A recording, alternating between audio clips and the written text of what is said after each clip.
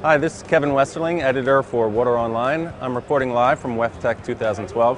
I'm here with Jørn Eliassen. He's the regional sales manager for Salsnes Filter. Jørn, can you tell me a little bit about your system and the applications for it? Thank you. The Salsnes Filter has been around for 20 years, since 1991.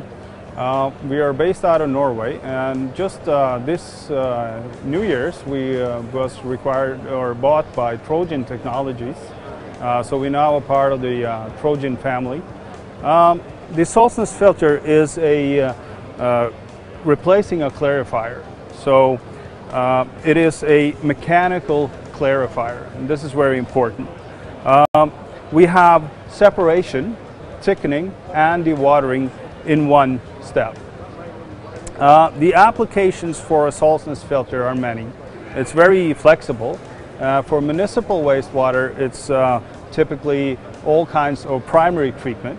But since we also have thickening and dewatering integrated, we also work with thickening of sludge, dewatering of sludge. For retrofits and upgrades of treatment plants, we can go in and replace primary clarifiers and upgrade the capacity of existing plants. We also do a lot of industrial applications like fish farming, pulp and paper. We also do tanneries, food processing, beverage processing, and so on. Basically, if you have particles in water and you need to remove them, give us a call.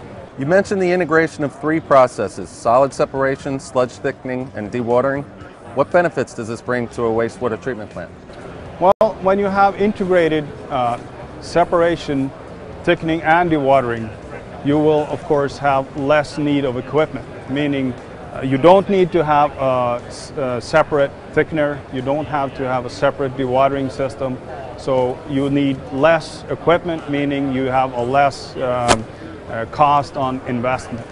Also, by using a Salsnes filter, you have a much higher TSS reduction, BOD reduction, meaning this influences your downstream technologies, so you can downsize your secondary treatment, less need of oxygen for biological steps. So all in all, the Salsnes filter is a much less cost system than a conventional primary clarifier system. Thanks, Jørn. Can you give us a quick overview of how the technology works? Absolutely. On this end, we have the inlet where your influent comes into the unit. We also have an emergency overflow on this end, and what happens inside the machine is the water will start to plug the mesh. So the particles that are larger than the mesh opening will plug the mesh. These particles will then start catching smaller and smaller particles. So you will have a buildup of sludge on the filter mesh. Now, this is very important because it's the particles that are doing the filtration for you, not the mesh. The mesh is the carrier for this sludge layer that's doing the separation for you. Eventually, the mesh will be completely plugged, so the water will start to rise inside the machine. When it hits a certain level, which is measured by a level sensor, the belt will start automatically. From the bottom, you will have clean mesh coming up, and this process of building up that sludge layer is a continuous process. Now, we can move over to this end. This area we call the thickening stage. So the sludge coming off the water will now start, the water will drip off. So the sludge coming into the sludge bin has a typical TSS count of about 4 to 6% dry solids. Not all the particles will fall off by gravity, so we have to clean the mesh. To clean the mesh, we have a patented technology using an air blower. We introduce the air with an air knife, which backwashes the filter mesh with air. It's very, very effective, and you also don't want to use water, because if you use water, you will dilute your sludge. Now, back here, we also have a hot water spray. The hot water spray is for fat, oil, and grease.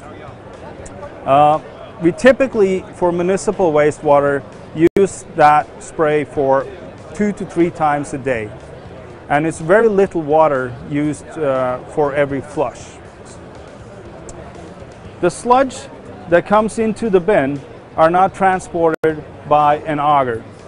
So basically we have an integrated dewatering screw press.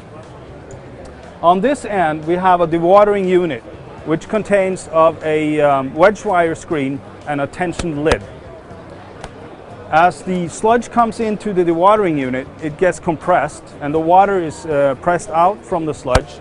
When the tension is big enough, the pressure inside is big enough, the lid will open and the sludge comes out at typically 20 to 30% dry solids.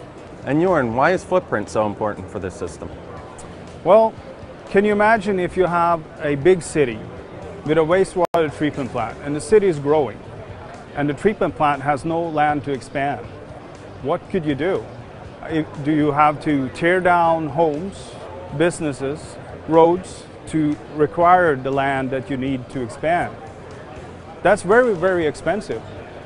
By using the Salsnes filter system, which requires less than 10% of the footprint of a conventional clarifier, you can use the land that you already have in your existing plant, use the Salsnes to take over the primary treatment, retrofit your existing clarifiers into secondary treatment, and you can increase the capacity of your existing wastewater treatment plant by over 50%. Excellent information. Thanks for your time today, Jørn. Thank you very much.